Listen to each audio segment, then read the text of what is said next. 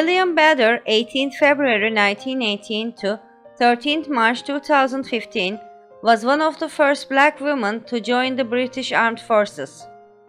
Lilian Bader was born in Liverpool to Marcus Bailey, a merchant seaman from Barbados who served in the First World War and a British-born mother of Irish parentage. In 1927, Bader and her two brothers were orphaned when their father died.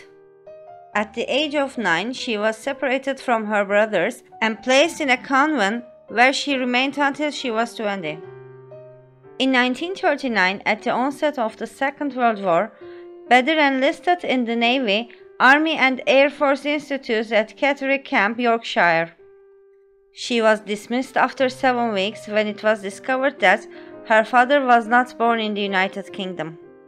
On March 28, 1941, she enlisted in the Women's Auxiliary Air Force after she heard that the Royal Air Force were taking citizens of West Indian descent.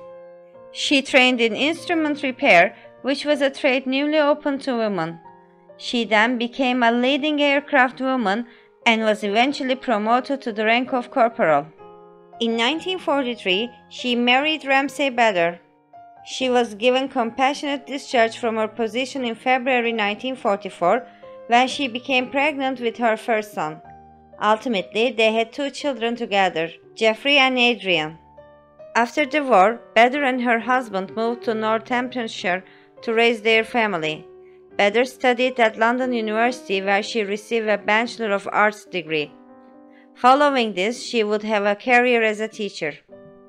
In 2018, in celebration of the 100th anniversary of women's right to vote, The Voice newspaper listed Bader among 8 black women who had contributed to the development of Britain.